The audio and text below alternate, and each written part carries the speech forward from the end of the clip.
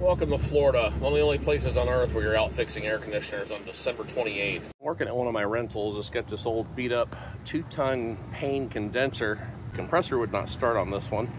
This is the capacitor I took out. It's a 30 microfarad. It's a dual run, 30 for the compressor, 5 for the fan.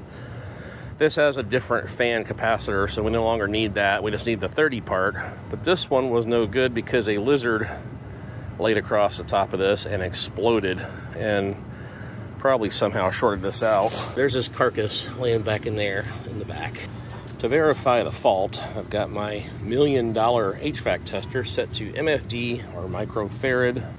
I'll throw my leads across Herm and Common, and it settles at 25. Now, capacitors can do what I call fall out, kind of work for a second and then completely stop.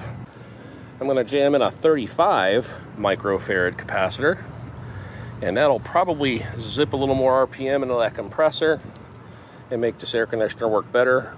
I also don't have a 30, so I'm going to do this. It's okay to do this, no matter what anybody tells you, as long as you don't go more than like 5 above. So if that's a 30, you can go 35. So let's pop this in. Here's the new one installed. You want to make sure that your spade connectors are a tight fit on the terminals on the capacitor. And upon closer inspection, here's a perfect example of a burned wire right here. Here was the terminal that came off the top of the contactor. That's what happens when you have loose connections. So we're going to fix that up and then put the breaker on.